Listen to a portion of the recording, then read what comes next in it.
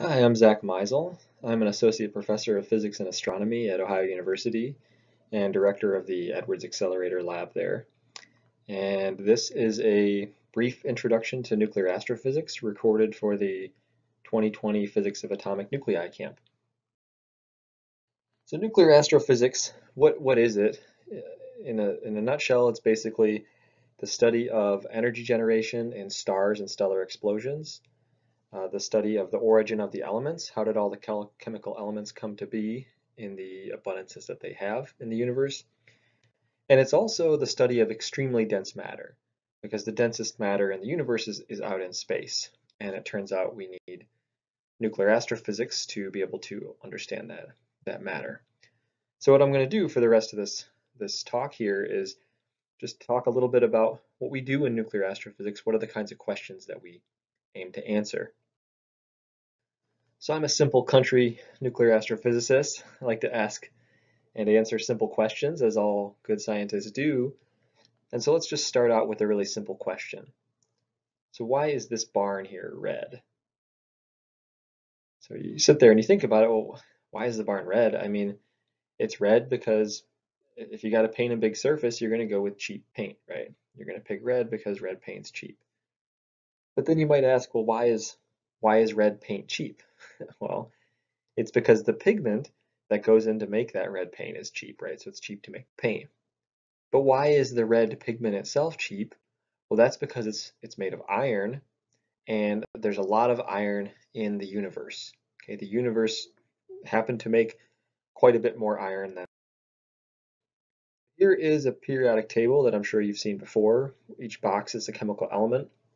What's different about this one is each of the boxes, the area is warped to roughly represent the abundance of this element on the surface of the Earth. And you see that some elements were made in large amounts and others were made in much smaller amounts. So for instance, you see there's a lot of iron, right? So you need iron to make the red pigment, and the universe made a lot of iron. So then that red paint is cheap, and that's why the barns are red. For instance, the universe happened to make a lot less gold. We'll talk about the different processes that make these, but you can see in nuclear astrophysics that these are the kinds of questions we can answer. We can actually answer, why is the barn red? Well, it's because a lot of iron was made in the universe, and now we want to know, okay, well, how was the iron made then? What makes this? So it turns out iron, as all the elements, are made in stars and stellar explosions, and quite a bit of iron is made during stellar fusion. So stars themselves are basically giant nuclear reactors, and so nuclear reactions, this is what provides the power for stars. Now it's a fusion reactor and not a fission reactor, but a reactor nonetheless.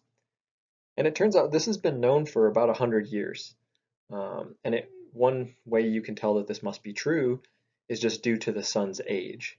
So here are some basic facts. If you look at the amount of energy stored in a chemical bond, it's about an electron volt. If you look at the amount of energy stored by a nucleus, so how much energy do you get if you break it apart? If you break two nuclei apart from each other, you get about 1,000,000 times more energy, so 10 to the 6 electron volts. You can then look at how much energy is released from the sun, and it's about 2 times 10 to the 45 electron volts every second released from the sun. And then based on the size of the sun and its mass, we can estimate, okay, how many nuclei or atoms are in the sun, and it's about 10 to the 56, okay, big numbers. So let's just estimate how long the sun could live if it were just burning chemical energy. So if the sun were just powered by chemical energy, then the age of the sun would basically be, okay, how many nuclei or atoms do you have? How much energy is released per atom here?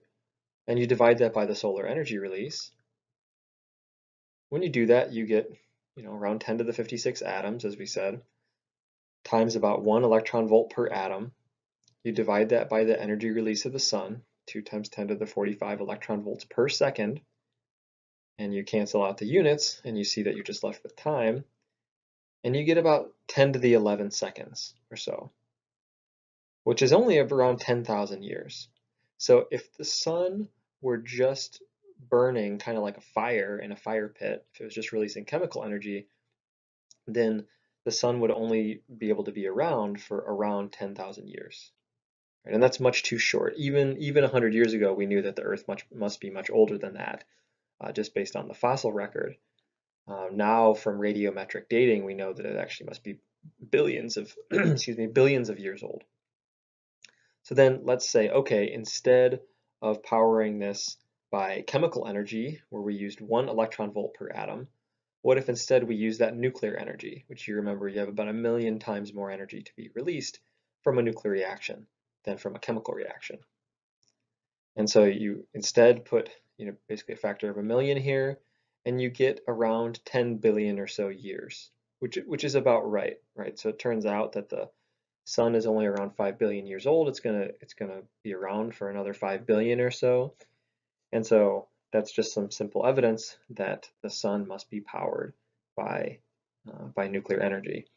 If you want to calculate the actual lifetime of the sun, it winds up being a bit more involved than this, but this is the basic idea: is how many nuclei do you have around, how much energy can be released per nucleus, how much energy do we see is being released, and then boom, you can calculate the amount of time it'll be around. So we know that stars are nuclear reactors. What's actually driving these nuclear fusion reactions? Why are the nuclear reactions happening at all? And we can understand this in terms of something called the binding energy. So the binding energy is basically how much energy is just stored when you take a bunch of protons and neutrons and you combine them to make an atomic nucleus. So if you took any given nucleus, you could weigh the individual nucleons, the protons and neutrons, separately when they're not in the nucleus, add that mass together, and you get some amount of mass. If you combine those nucleons together, those protons and neutrons, into an atomic nucleus, and then you calculate a mass, or you weigh the mass, you compare the mass that you get from the sum of the individual protons and neutrons to the actual mass that you get when you've combined them into an atomic nucleus. And you can see that this atomic nucleus actually weighs a good bit less, around 1% less. So that mass, about 1% of that mass, kind of disappears. So if you take a bunch of hydrogen, 56 of these protons, you convert half the neutrons roughly, and then you add them together to make iron, then you wind up losing about 1% of that mass. But you don't really lose it. Where does it go? It gets stored internally into the binding energy. And so we can instead make this plot here. This is the amount of binding energy per nucleon, so per proton or neutron. And you can see that when you combine all those hydrogen nuclei together to make iron, you can actually store around something like 8 or so MeV per individual nucleon. And so when we take our hydrogen and we make it into helium, we release some amount of energy. We take that helium and we combine it to make calcium or something, or carbon. We release more energy. We can ultimately combine that together, and then finally we reach iron here. And so the universe is trying to find, it's not trying to find, the universe happens to find the ground state. Nature tends to its lowest energy state. And so nature is going to tend to a place where there's the binding energy is maximized, right? So you're converting this mass into energy that's being stored. And so matter basically gets driven. Your sun, a star like the sun, starts out as mostly hydrogen and helium, and that gets driven to be converted into iron. And all the time, as you're converting that hydrogen and helium into iron, as you're moving up that binding energy curve, you're releasing energy. And that is what is powering the star. And so then you can see that fusion in stars, and there's also some fusion in stellar explosions, it winds up making a lot of iron. So therefore there's a lot of iron in the universe. Therefore red pigment is plentiful and cheap. So therefore farmers like to buy red paint, and that's why barns are red. Okay, so this is a simple question we can answer with nuclear astrophysics, which is kind of amazing. And one point that I want to make is you might say, okay, well, wait a second, what is this magic? How do you convert, this mass into energy? And this is familiar with. It comes from Einstein. It's E equals mc squared. So there's an equivalence between mass and energy. So you can convert one into the other. And so if you take a whole bunch of individual protons and neutrons, those will be heavier than when you combine them together to make a nucleus. And that extra mass here is liberated in terms of energy, and that is what powers a star. So again, we're simple country nuclear astrophysicists. We like to ask and answer simple questions. So here's another simple question. So where did this come from? So we can look for clues on this. If we read that, it says, I am the badge of Phanes in a sort of Greek-like language, which isn't particularly useful. And of course, I'm joking, that's not the question that we really have. We don't really care where this coin came from. It happens to be one of the oldest coins known to humankind. It's called a stater of Phanes. We don't know if Phanes was a king or a queen, or if Phanes were a people. We have no idea, or Phanes was just some rich person. In any case, there's this really old coin, this stater of Phanes. And so when you take this stater of Phanes and you look at the composition, we found several, and it's made from a sort of ancient alloy called electrum. And electrum is basically a lot of gold and some silver. And if you go back in time to when Roman civilization was prosperous, it was a lot of gold and a little bit of silver. And then as things started to decline, it became more silver and some gold. So basically, there was some cutting down of the quality of the material. But in any case, these coins are made of a lot of silver and gold, which people like because they're shiny. But the real question that I have is, okay, where did this gold come from? You can ask about the silver too, but where's the gold? Where's it actually made? So it's not made at the end of rainbows, for better or for worse. So that's not where it comes from. It turns out that gold in the universe likely comes from merging neutron stars. So this gold likely comes from these merging neutron stars, which is kind of remarkable. And I'm going to tell you a little bit about this neutron star merger and try to explain how it is that we know that a lot of the gold in the universe was actually made there. Okay, so at the beginning of this simulation, each of those spheres is a thing that we call a neutron star. It is the remnant of a stellar explosion. It's basically the mass of the sun compressed down into the size of a city. Okay, so extremely dense. You're talking about 20 kilometers across in diameter, but weighing as much as the sun. So that's an insanely dense object. And that's what happens when a star about 10 times the mass of the sun or so, when it finally ends its lifetime, it becomes one of these neutron stars. Oftentimes, at least half or maybe more of stars are born in binary pairs. So you have two stars kind of orbiting each other. And so oftentimes both of these can become neutron stars. And ultimately, these two neutron stars, as they orbit each other, will wind up releasing energy in the form of gravitational radiation, and they will slowly spiral inwards, and ultimately they will merge. And this simulation captures the last milliseconds of the life of these neutron stars, where they finally coalesce and merge into each other. As you can see, as they get very close, the gravity is so strong there that they wind up warping. They rip the neutron stars apart. The material then that was already pretty dense becomes extremely hot and is still very dense. You can see the temperature gets up into billions of degrees, extremely hot and dense environment. And that's the violent death of these neutron stars.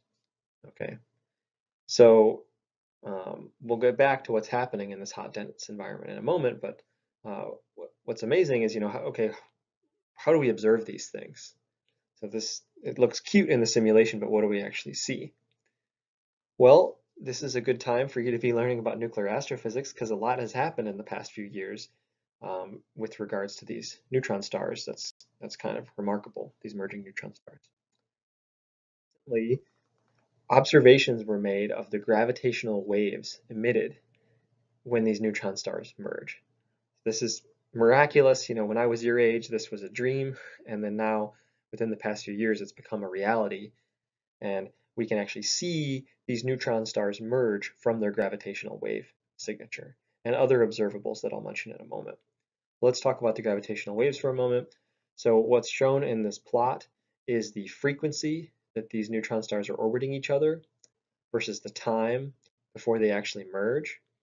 What you see right now is just noise on the plot, but what's going to happen is we're going to pick out, there's going to be a green band that kind of grows in intensity, and you're going to see that that's the frequency these neutron stars are orbiting each other with.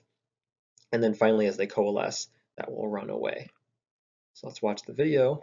So the bars, horizontal bars indicating where time is progressing. And you can see that the signature, you can start to pick it out there, growing in intensity because the waves become stronger as the neutron stars get closer to each other. The gravitational wave signature is stronger, so you can pick this out more easily. And then it gets very intense when they're about to merge, and they're spiraling inward quicker and quicker and quicker and quicker until finally, bam, they merge into each other. And you have this extremely hot and dense environment, and all this material is flung off from the neutron star.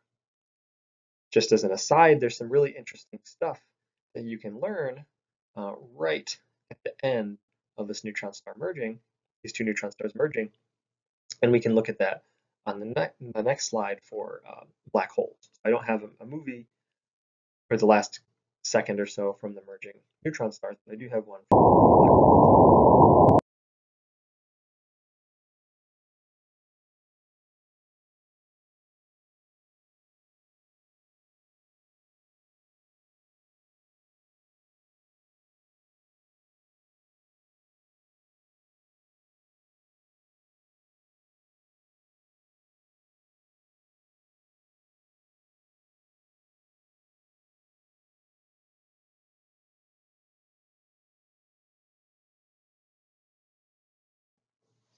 That is shown here. So again, we have the frequency that the neutron stars are orbiting each other in the vertical axis. The horizontal axis here is time, and they merge at around 0.9 or 1 second. They'll merge over here, as you'll see in a moment. And what's broken out here is two different gravitational wave signatures. So there's not just one gravitational wave detector in the world. There's multiple, and part of them are a part of this LIGO, this Laser Interferometer Gravitational Wave Observatory, this LIGO observatory. So you have two different gravitational wave observatories here, and we're going to look at the very end point, the last little bit of, in this case, two black holes merging. So it's shown there. So you can see the frequency signature, and then we can look at the kind of ringing that goes on here. And so this ringing at the very end, this is kind of the neutron stars sort of bouncing off each other, if you will. And it turns out from analyzing the pattern of this gravitational wave signature, you can learn about the masses that these objects had before they merged, and maybe even about their radii, and perhaps about the property of that ultradense matter. Okay, so that's just an interesting aside. We now have the capability to observe these neutron stars merging in gravitational waves. There are also other signatures of these mergers, and that's what makes this so amazing in the past few years, is we have this comprehensive picture of merging neutron stars that comes from combined observational evidence. So we have the gravitational wave signature. It turns out at the same time, there was simultaneously an observation of gamma rays. There was a gamma ray burst. And then also, so at that point, pretty much every major telescope in the world swiveled towards this thing. And then there have been observations in the optical wavelength. So you look at this galaxy here, and then kind of near the edge, you see that it was very bright when this merger happened, so coincident with the gravitational waves and the gamma ray burst signature, and then it dims over time. And then many observatories over the world, they saw this happen, and so you saw the brightness increase and then steadily decrease over time, over several days. And the color here is indicating the actual color of the material itself. So it started out as kind of blue, and then as time went on, it went kind of red. And it turns out, if you do a model of this neutron star merger, this is more or less exactly what you would predict if you were making heavy elements like gold, for instance. So this is something called a kilonova. It had been predicted a handful of years before it was finally observed, but now we have basically, relatively conclusive, comprehensive evidence that these merging neutron star mergers happen, and that they're producing heavy elements. So much of, or perhaps all of the gold that you've ever seen and will ever see was made in one of these neutron star mergers. This doesn't mean it's the only site that produces it, but it's certainly one of the sites. And one thing I just want to highlight here is how international all of this research is. Nuclear astrophysics research itself is quite international, and it almost has to be, because these are big problems we're dealing with. But this is a great example of the beauty of international collaboration. You're looking at on the globe here where these different observations happened in the southern hemisphere. And you can see that really it was all over the world. You had South America, Australia, Africa, and then back again, going around the world. And because of this international network, this group of scientists here was able to create this beautiful image that lets us know, okay, that's where gold is made. How is this stuff actually made now? I kind of pulled a fast one on you. I said that this kilonova is what makes these heavy elements, but what process is actually occurring here? What's going on with the nuclei? And as I'll demonstrate here over the next few slides, is these elements heavier than iron, they're mostly made from neutron capture. So as you go from your hydrogen and helium to make heavier elements, nuclear fusion powers that, just the binding energy release. And if you want to get to heavier elements, what you typically need to do is add neutrons to these iron-like nuclei, and you can add more and more neutrons to make the heavy elements. So before we really talk about how these neutron capture processes make these heavy elements, we need to take a step back and take a detour here and quickly talk about the valley of beta stability. So what's shown here is the nuclear chart. So the vertical axis is the number of protons in a nucleus. Horizontal axis is the number of neutrons in a nucleus. Each box is an individual isotope. These gray vertical and horizontal bands, these indicate so-called magic numbers of nucleons. And what that means is that these are sort of energetically favored, and we'll talk about why that's important in a moment. Now, what the color indicates, this is the abundance of this particular element in the universe. And you can see that only this kind of slightly diagonal line here, these are the colored boxes. Well, these are the ones that are stable. So they do not undergo radioactive decay, at least not within the lifetime of the universe. So everything else, all these white boxes, and even the ones within these gray bands here that don't have a color, these are all unstable. They will undergo radioactive decay. Okay. So, why do we call this a valley of beta stability? Well, we have to move kind of from the 2D picture over here to something three-dimensional. So first, let's do another 2D. We're going to just plot the binding energy for a nucleon, but going along this valley here, so increasing in the mass number and the number of nucleons. And that's the chart that we've seen before. So you get a peak kind of in iron, and then it levels off up to the lead region. Now, if you look at this 1D curve here now in 2D, so we're kind of combining the upper left and the lower right-hand plots, instead you get this thing that looks kind of like a half pipe. So the vertical extent tells you something about the binding energy, so deeper is more bound. And then each box here is an individual isotope. And so again, the in one direction, going kind of into the page, that's the number of protons.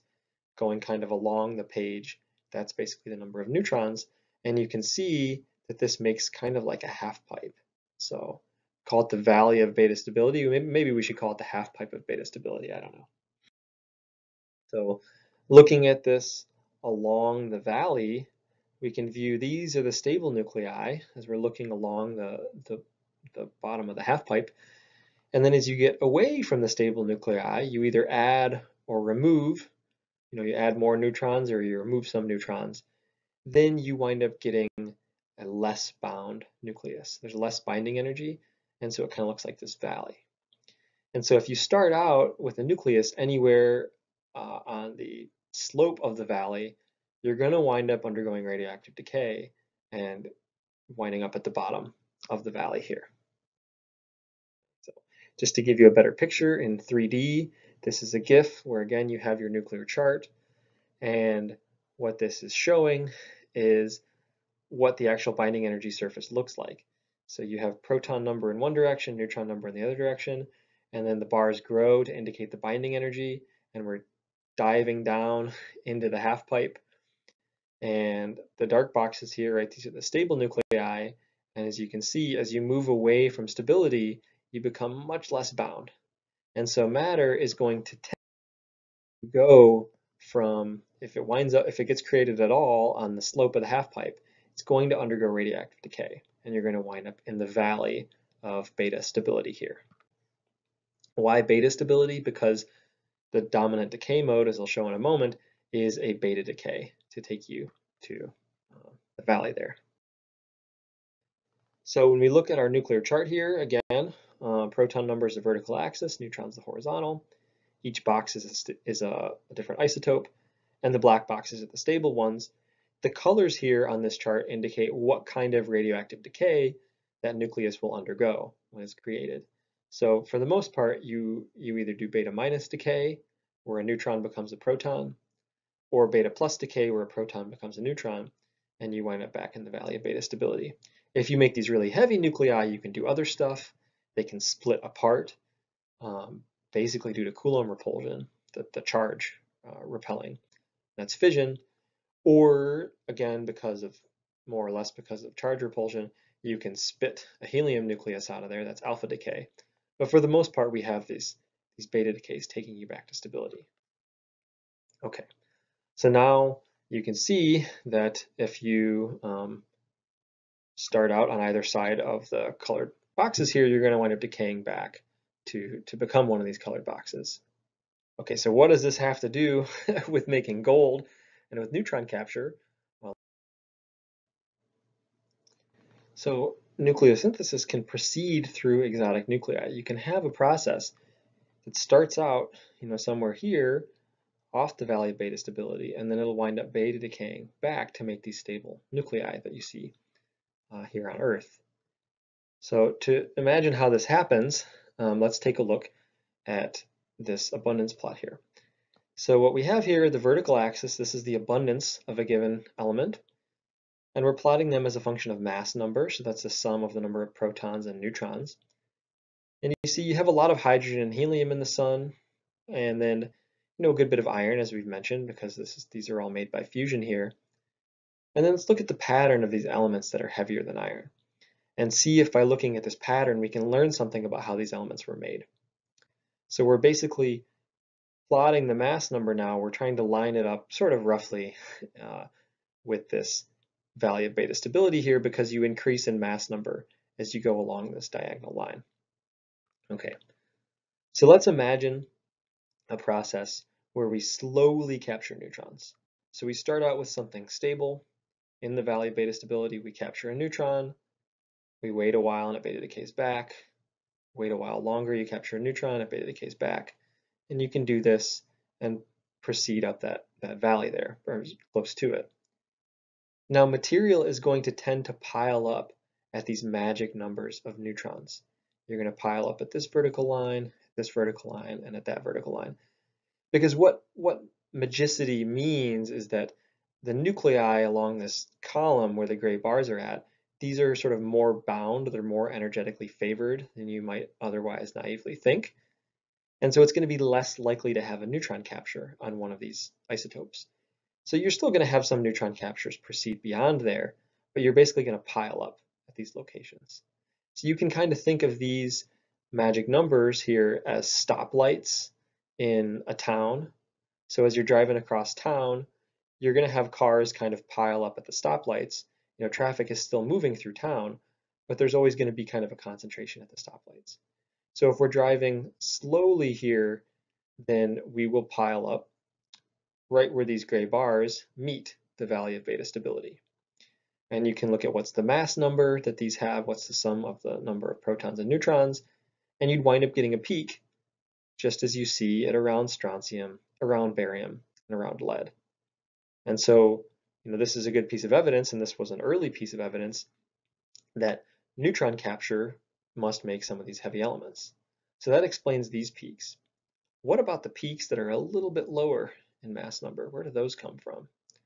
They can't be from piling up at the magic numbers on stability because, there's one magic number here and then there's a big gap and another big gap. And so you can't explain these peaks that are closely spaced together that way. So now let's use our imaginations and say, okay, what if we had a really rapid neutron capture process? So a process that you began, again, with something nearish to stability, but you were able to capture neutrons very rapidly so that before these nuclei had a chance to beta decay, you could capture more neutrons.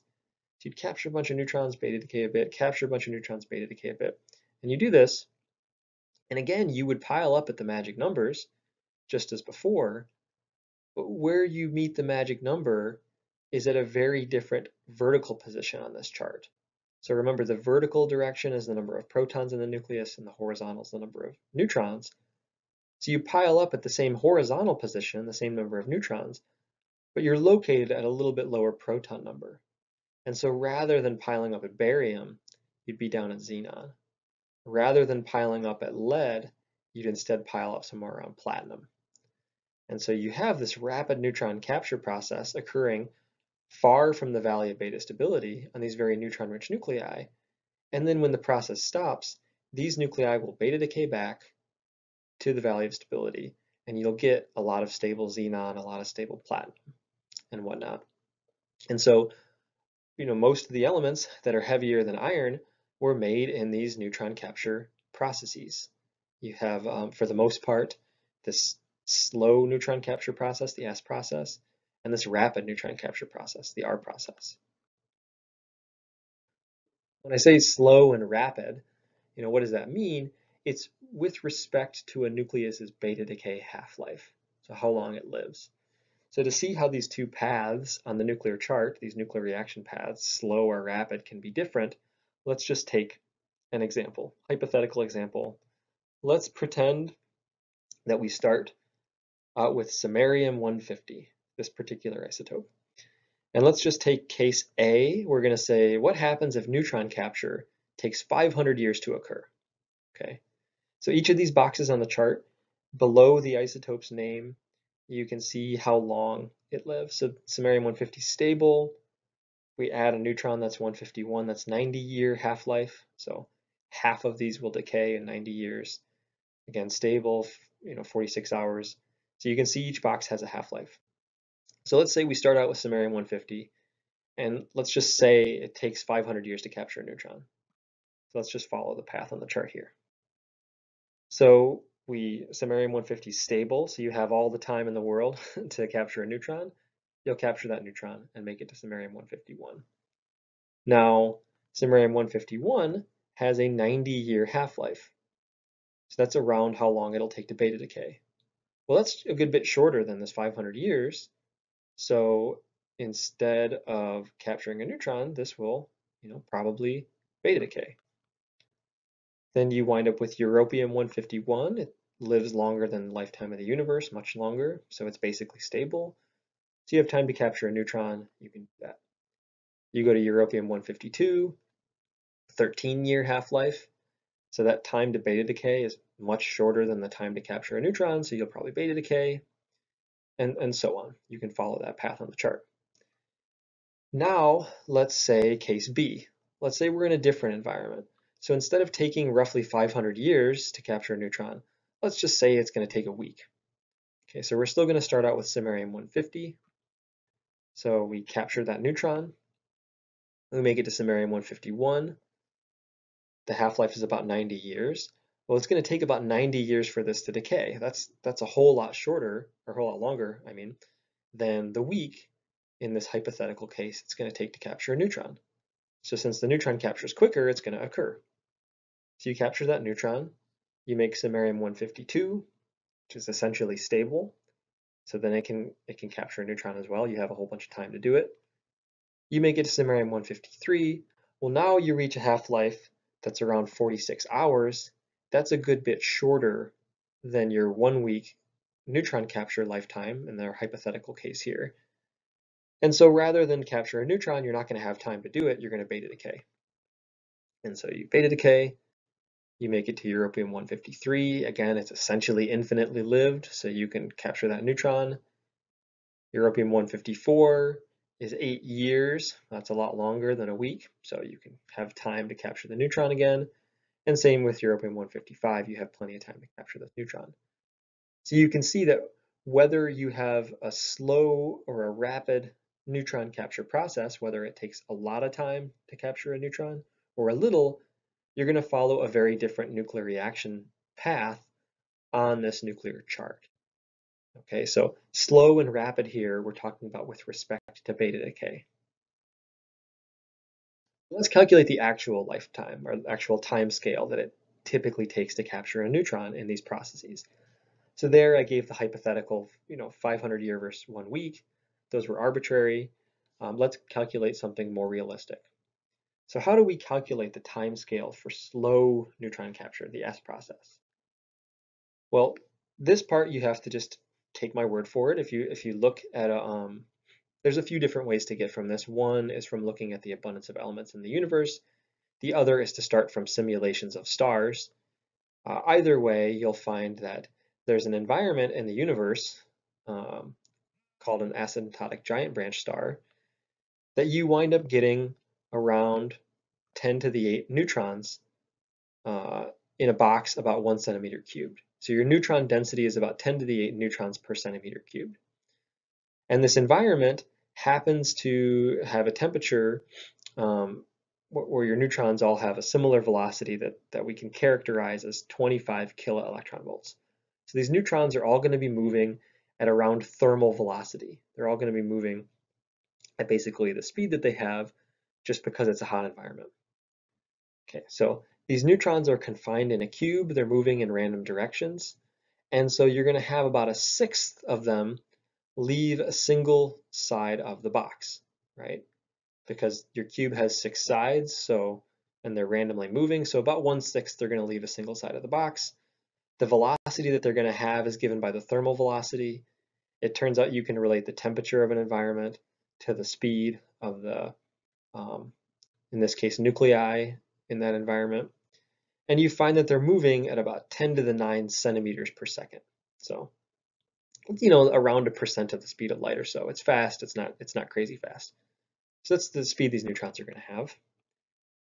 And about 1/6 of them are going to leave a cube face. That cube face has 1 centimeter squared area because we have a box that's 1 cubic centimeter. And we know the speed that they're moving, it's 10 to the 9 centimeters per second. And so that means 1/6 of these neutrons are going to leave every 10 to the minus 9 seconds. So if we want to calculate our neutron flux, the amount of neutrons we have per area per time, we're going to take this neutron density and we're going to divide it by this time here. And we get that the neutron flux is around 10 to the 17 neutrons per centimeter squared per second. That's the flux that you have in this environment. So what's the probability that you're going to capture a neutron in this environment? Well, it turns out if you take, a typical nucleus at this environment temperature, the interaction probability, we can characterize it with a surface area called a cross-section. And that cross-section winds up being about 10 to the minus 25 centimeters squared. This, in essence, tells you roughly how big a nucleus is. If a neutron is coming straight at it, how big does that object look? It's pretty tiny. That's about how big it looks. And so then if we want to calculate, okay, what's the time that it takes to capture a neutron, we would multiply this neutron flux by that cross section. So more or less, how many neutrons do we have per unit time times something that's related to the probability of capturing a neutron. And when we multiply these two together and cancel the units, you get about 10 to the minus 8 captures per second. So now we calculate the time it takes to capture a neutron. That would be 1 divided by this rate, about 10 to the 8 seconds to capture a neutron. So in this environment, in this S process environment, it takes about a decade to capture a neutron. So for an individual nucleus will basically be created, it will be sitting there, and sometime within about 10 years or so, it'll finally capture another neutron. So that is pretty slow. That is why this is called the slow neutron capture process, or the S process. Let's instead consider the environment that the rapid neutron capture process occurs. Here, for instance, if you look at these merging neutron stars, you have a much higher neutron density. So rather than 10 to the 8, you're at 10 to the 20. The temperature is a little bit higher, so the velocity is going to be a little bit higher. And you can calculate then what is your flux, and it's a much, much higher neutron flux. You're not at 10 to the 17, you're at 10 to the 29. The cross section winds up being a little bit lower. So that is just something we have to take into account, but it's not all that different. Again, to calculate the neutron capture rate, you multiply this flux, how many neutrons do I have per area per given time, times the effective area of your nucleus, and you get that you have about 1,000 captures per second. So what is the amount of time that it takes for an individual nucleus to capture a nucleus, or to capture a neutron rather, and that is 1 over the rate. So for a given nucleus in this environment, it takes about a millisecond to capture a neutron. So that's really rapid. That's much quicker than most beta decay half-lives of nuclei. And so you can see then that the S process is much, much slower than the R process. It takes about 10 years to capture a neutron. Here it only takes about a millisecond. So the S process then, you may intuit, must happen in something like a star where you have steady burning, you have a steady environment over a long time. And this R process must happen in a really cataclysmic type explosion where you have a huge amount of neutrons that you really can only create if you do something insane like smash 2 neutron stars together. So if we want to see what the R process actually looks like in action, it's pretty amazing. There's a lot going on. We can look at this movie here that Jonas Lippener made. So in the main part here, we have the nuclear chart. So again, the vertical direction, this is the number of protons in a nucleus. The horizontal is the number of neutrons. Each box is an individual isotope.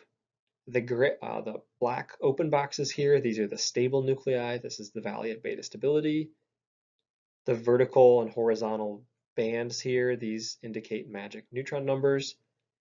And then the color here is going to tell us the amount of an individual isotope we have at that point in the simulation. Now we can look at the temperature and the density versus time that was put into the simulation over here. And then also we can look at the abundance of a given mass number. And that's going to go along with the movie. So if we add together the number of protons and neutrons, that gives you a mass number, and you can see how much you have with the vertical direction down here. Okay, so let's actually watch the movie. So we're arbitrarily kind of starting out down in this region. And then you have this really high neutron flux. You can do neutron capture, beta decay, neutron capture, beta decay. You pile up at the magic numbers. And then finally, the environment cools off and you can beta decay back to stability. And you wind up making all these stable nuclei with this kind of abundance pattern here, where you have those peaks for around platinum and around barium or so.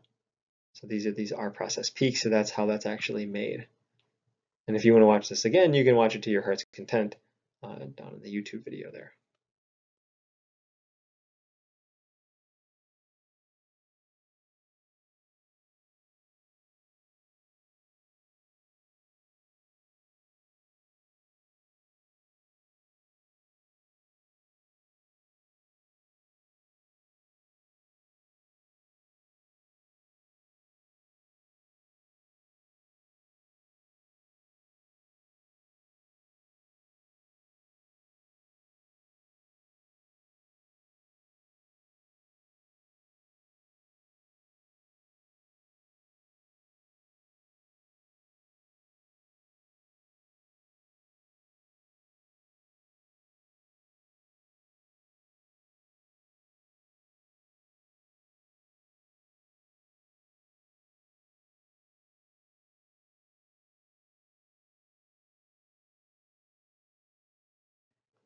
Okay, so let's ask one final question. We've asked, okay, why are barns red? Where did that gold coin come from? Now, what about strontium? Let's just pick another element for fun. Because we're simple people, we like to ask simple questions. So if you're someone who has sensitive teeth, or you know someone who has sensitive teeth, then you might see that the active ingredient in toothpaste for people with sensitive teeth is strontium chloride. So why is that? That's because strontium is a good substitute for calcium. So it chemically is very similar because they're in the same column of the periodic table.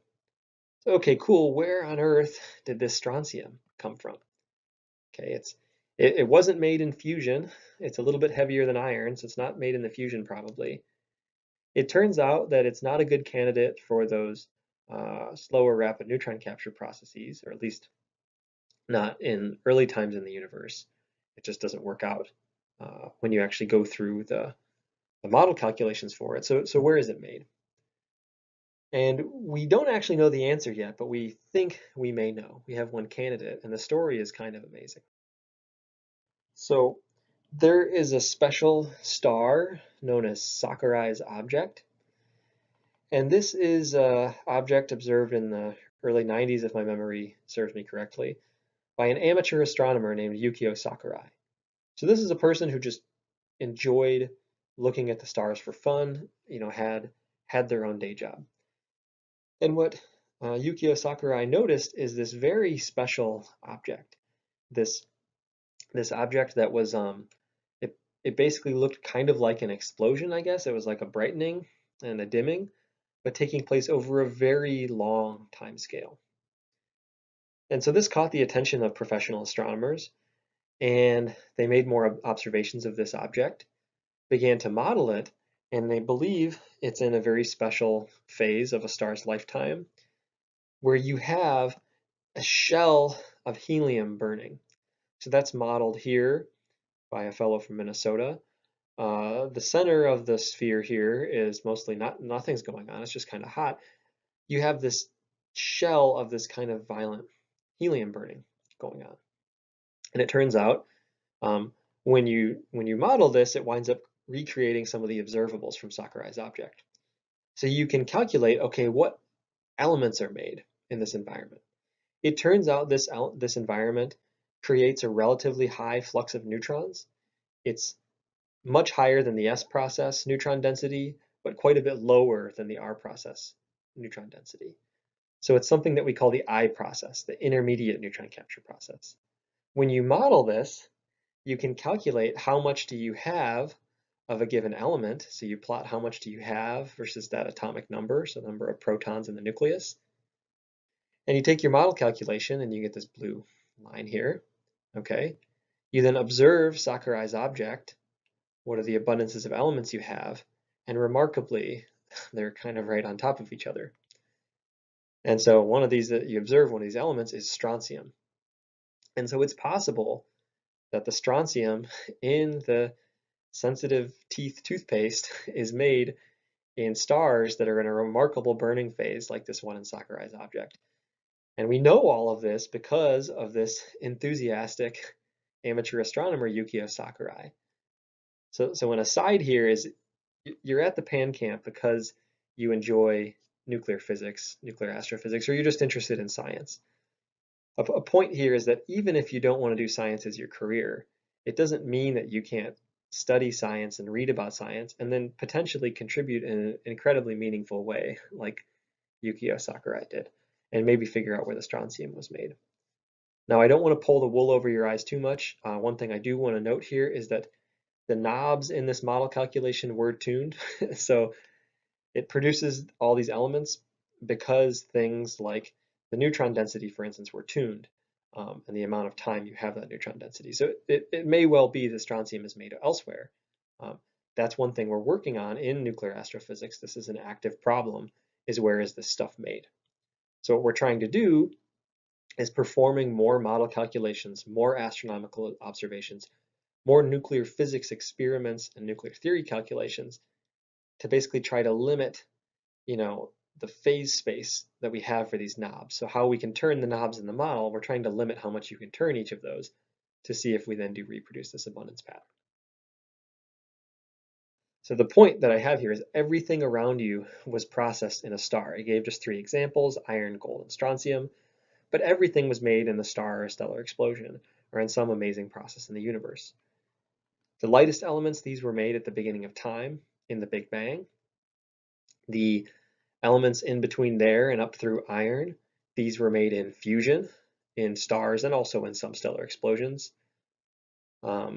Just for fun, we call these ones from like carbon to calcium, these are called the alpha elements because they're basically comprised of helium nuclei put together more or less. And this one here is called the iron peak. But this is all basically made in fusion. And then all the heavier stuff is, for the most part, made in neutron captures. And again, if you look at those peaks, you can see the R process and the S process peaks. And then those peak positions correspond to these neutron magic numbers, 50 neutrons, 82 neutrons, and 126. But you put it all together and you see that all of this was made in some process, explosive or stable burning in the universe. We can look at this a little bit differently on the periodic table. This is a really cool chart that Jennifer Johnson at Ohio State University made. And each box in the periodic table, the color coding tells you where we believe those elements were made. And truth be told, this is sort of the state of our current knowledge. This may well change. If you looked at a plot like this 10, 15 years ago, then I can tell you orange boxes here for the merging neutron stars, we thought at the time those were made in exploding massive stars. We now know that's less likely. It's much more likely they're made in merging neutron stars. So this is the current picture. All of this stuff was made in a star or stellar explosion, and it's really your job as future nuclear astrophysicists to refine this chart and help us confirm that this is all actually correct. So, everything around you was processed in a star. Regular stars made about half of the stuff, so the stars finished their burning. They expelled a cloud of gas that went out into the universe. Around the other half of the material, ballpark, was released in a stellar explosion or merging stars, merging neutron stars, and that released gas out into the universe. These gas clouds coalesced. One gas cloud in particular formed our solar system, and ultimately some of that gas coalesced to form the Earth and even you. So everything around you, anything you can look at in the room around you, that was processed in a star or stellar explosion at one point, which is kind of remarkable. So let me just conclude by talking about what nuclear astrophysicists actually do. So I've talked a little bit about where these elements come from, but how do we know all this? What kind of work is done by a nuclear astrophysicist? So it takes a diverse team of people to make this happen. So we need work in nuclear physics experiments, nuclear theory, astrophysics theory, and astronomical observations.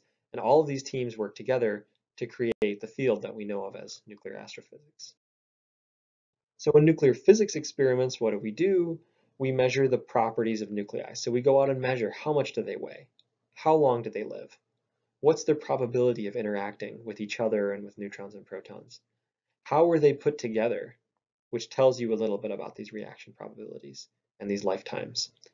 And when you split them apart, what do they make? Because fission can happen in astrophysical environments as well. Theorists, where do they come in? Well, they calculate the properties of nuclei. So it turns out we can't measure most of the properties of most nuclei, and we won't be able to for a long time. Some of you are going to have to do that at next generation nuclear physics facilities when I'm retired, hopefully enjoying my time on the beach or something. So until we can do those measurements, we need people to calculate the properties of nuclei. And truth be told, some nuclear properties we may never measure. So we're always going to need nuclear theory to calculate these properties of nuclei. We need to put the ingredients together, the astrophysics ingredients and the nuclear ingredients, into a model of the stars and stellar explosions. So we can model, okay, what do these environments actually make? How many how many of a particular element do they make. And so what astrophysics theory does is this goes into simulating these astrophysical environments. So simulating the different burning processes that can happen in stars, stellar explosions, explosions on the surfaces of stars, or two massive neutron stars emerging together. The astrophysics theorists are the one that make all these neat movies and pictures. They put the ingredients together to calculate, okay, what is it that we actually made? Finally, we need to validate this whole thing. Okay, so we can get our nuclear ingredients, we can put them together with the astrophysics ingredients, put them into a model calculation, but at some point we have to confront this with reality. And that is where the astronomical observers come in. They observe astrophysical environments and tell us how the universe actually is. So they can go out and observe how much do we have of particular elements in the sun or in a cloud of gas produced by a stellar explosion. How much light is produced as a function of time after a stellar explosion. And all of these things are then compared to your astrophysics model calculations, and ultimately that's how we learn stuff about the universe. And then we can iterate. We might find that the agreement between the calculation and the observation isn't very good. Well, then we need to go back and improve the astrophysics parameters. Or we might do the calculation and say, gosh, the nuclear physics uncertainties are just too great. We cannot do a reliable comparison between the calculation and the observation. And that's often the case. And so then we identify what are the experiments that we need to do, and we go out and do them. And that is how all of this really fits together in nuclear astrophysics. So to summarize, what I want to drive home here is nuclear astrophysics. It's the study of the origin of the elements, extremely dense matter, cosmic nuclear energy generation, and it requires work from experimentalists, theorists, and observers to come together to learn about how all these elements in the universe were made, so we can tell these neat stories that hopefully you enjoyed, that I told you about today. I just want to rip a line from Carl Sagan that I think is very good and adapt it a little bit, and just to remind you that you are star stuff.